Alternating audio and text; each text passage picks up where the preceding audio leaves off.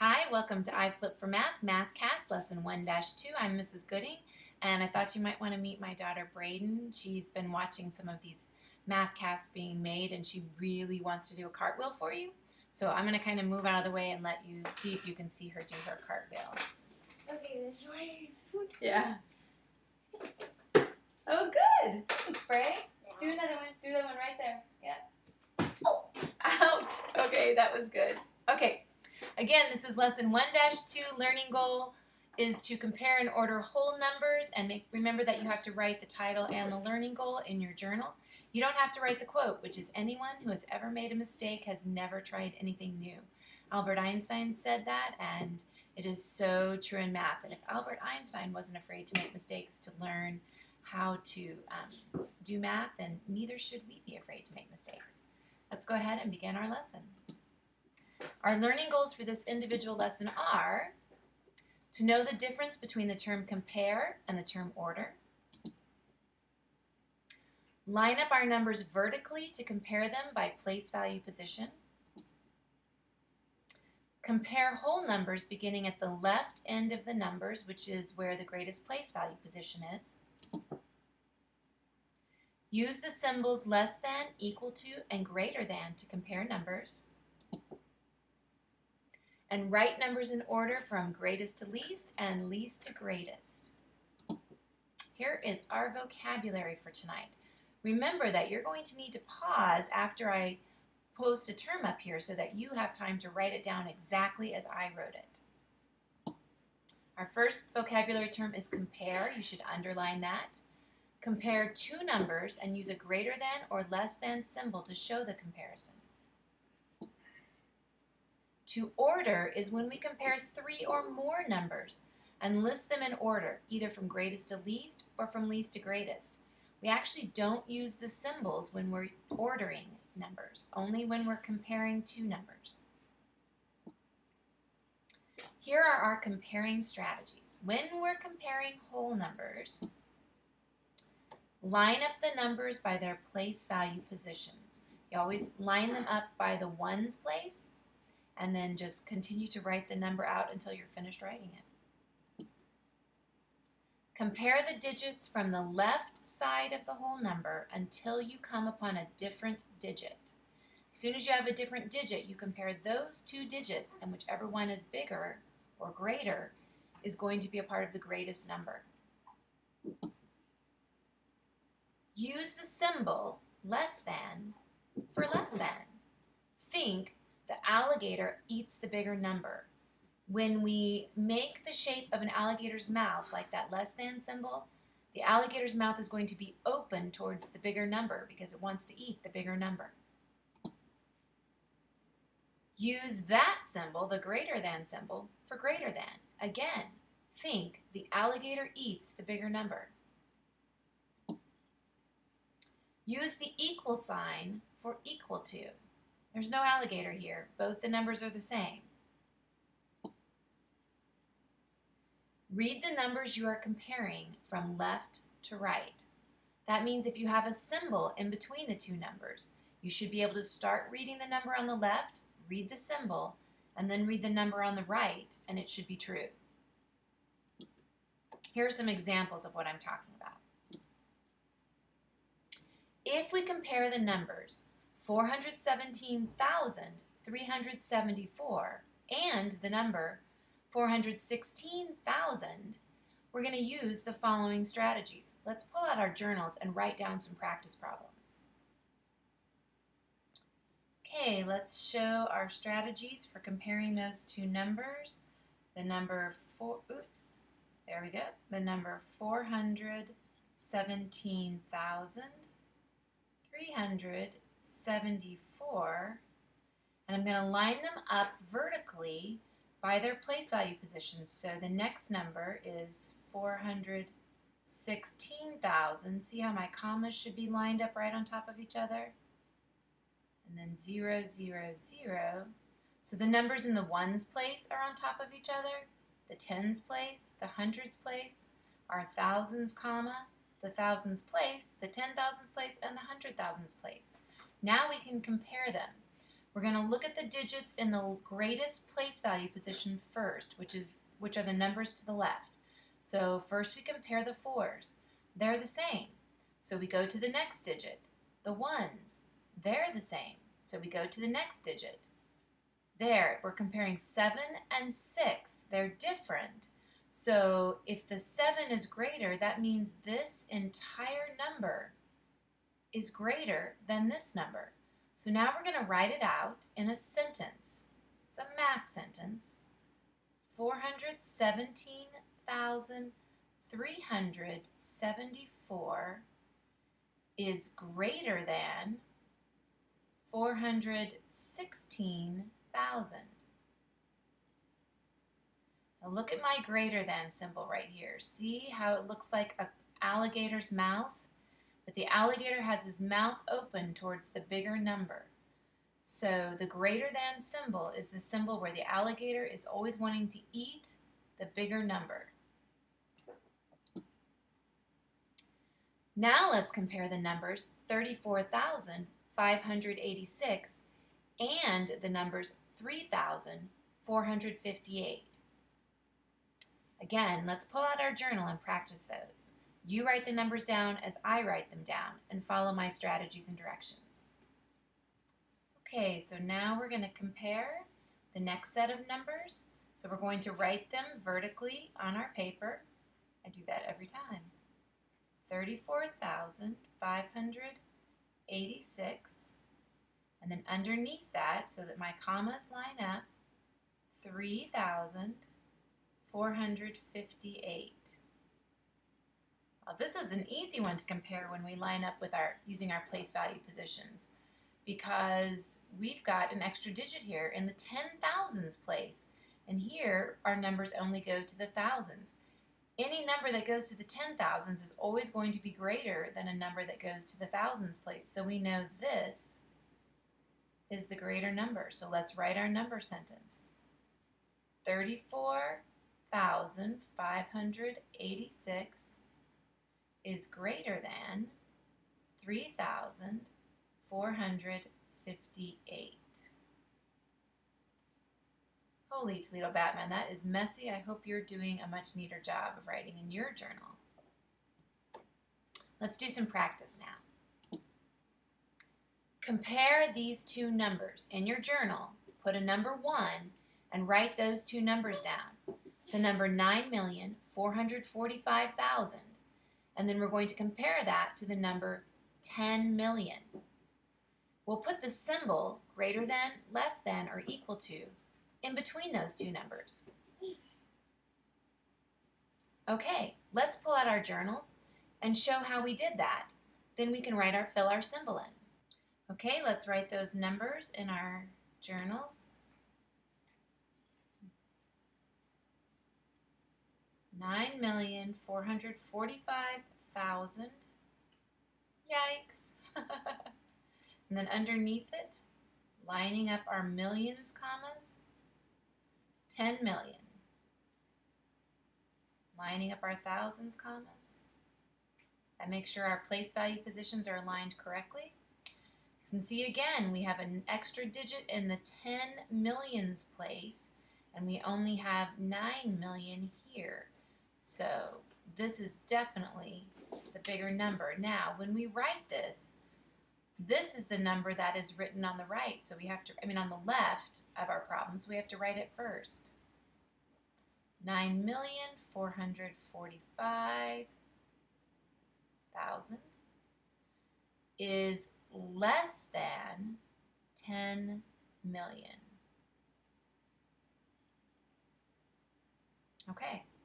Now remember, the alligator always eats the bigger number.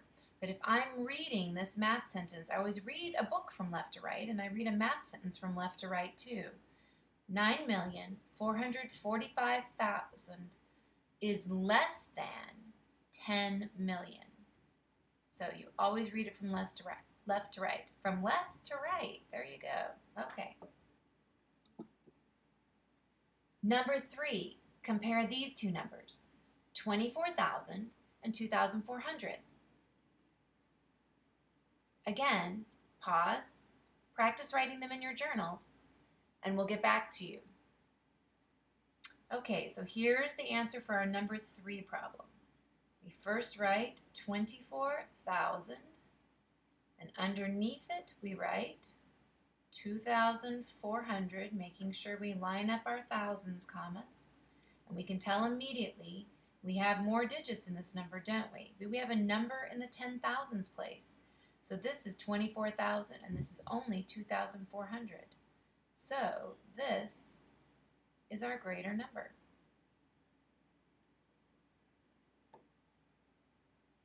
Oops, I made a mistake. Hope I don't have to do a push-up for that tomorrow. Okay, oops. Let's do that. It is greater than 2,400. There we go.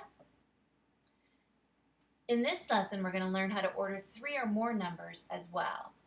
If you were comparing these 3 numbers, and we separate those 3 numbers with semicolons so you don't get the commas that separate numbers mixed up with the commas that are actually separating the periods of the numbers. So let's read that first number, 546,276. The next number is 546,371. That last number is 537,339. Order these numbers from greatest to least. This is really important. If it tells you to order it from greatest to least, you need to underline that term. And then after you're finished ordering them, go back and check, did I order them from greatest to least?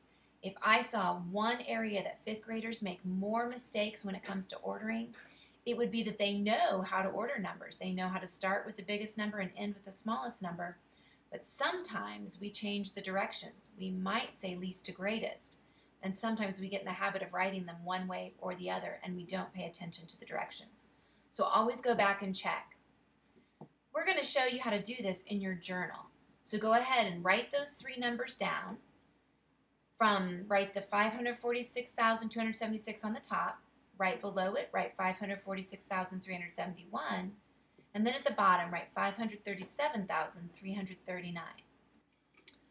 Okay, so let's go over our hints for comparing these 3 numbers. First of all, we need to write the numbers vertically, up and down, lining them up by place value positions. We need to compare the top 2 numbers first, starting at the largest place value position, and then continue comparing each digit until the digits are different. Find the greatest number, and that determines which number is going to have the greatest place value. And then compare the remaining numbers.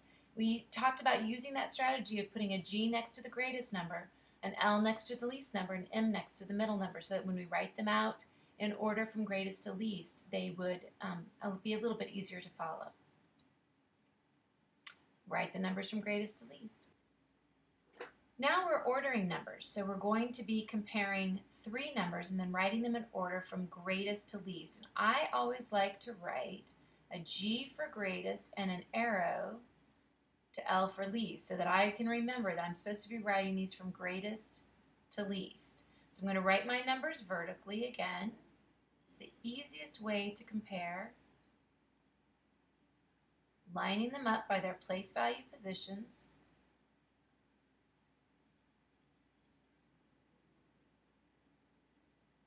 And here's my 3rd number.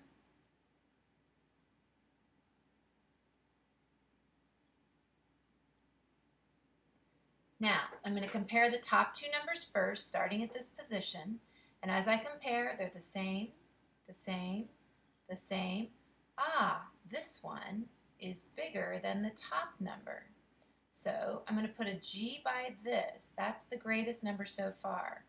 Let's go ahead and write it on the top down here. That's my greatest one so far. Now we're going to compare this number to our greatest number. Those are the same. Our greatest number is still going to be bigger because the 4 is greater than the 3. So we know this number is going to stay on top as our greatest number. Now we're going to compare this top number and this bottom number. So as I compare them, these digits are the same. This digit is different. The 4 is greater than the 3, so this number is our second greatest number. Let's come and write that down below. We probably could have figured that out just by looking, because 546,000 and 546,000 are the same number, but the 537 is much smaller. It is our smallest number, or our least number. Our lowest number would be a better way to say that. Now we're going to do some practice ordering, so let's go ahead and order this number from greatest to least. Go ahead and pause, write these numbers down in your journal, use the strategies, and then turn it back on to see if you wrote them in the same order that I did.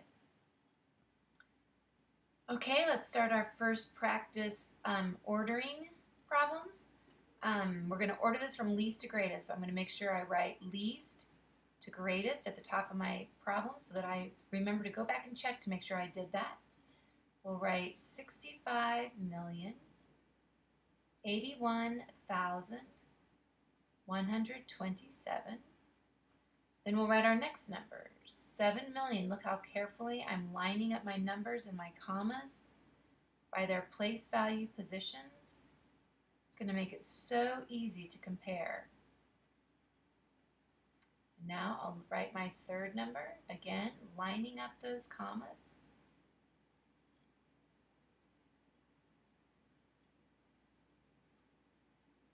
So as we compare these, it's very easy to look at these numbers in the greatest place value positions and see that this number has a number in the 10 millions place, whereas these two numbers just have numbers in the 1 millions place, or that's as far as it goes.